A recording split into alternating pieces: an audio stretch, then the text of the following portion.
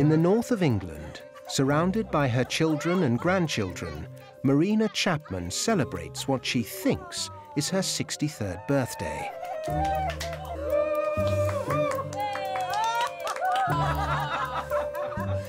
Marina doesn't know her real age, or even her real name, because she says she was stolen from her parents when she was a young child. I have no idea who's my family.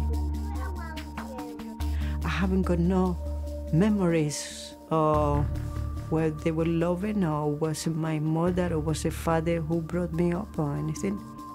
The monkeys, that was the animals who loved me. They are loving animals, really.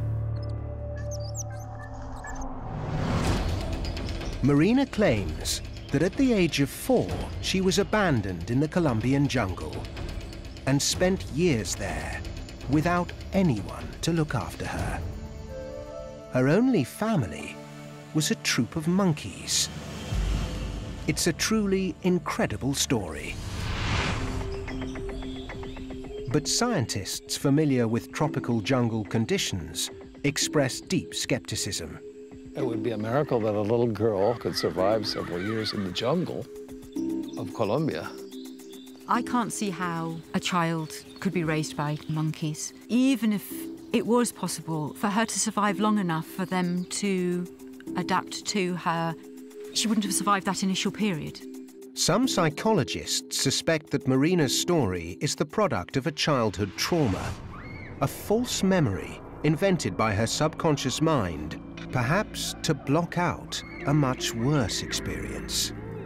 People can, in appropriate circumstances, develop very, very rich false memories for very, very bizarre and unusual and extreme experiences.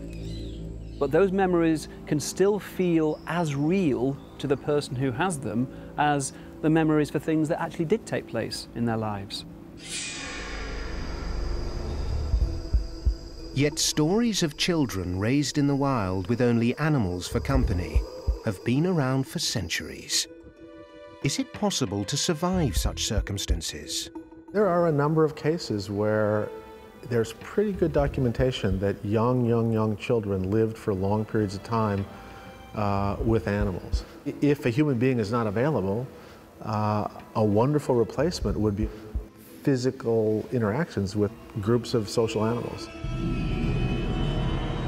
Is Marina telling the truth? Or are her memories just a fairy tale invented by a traumatized child?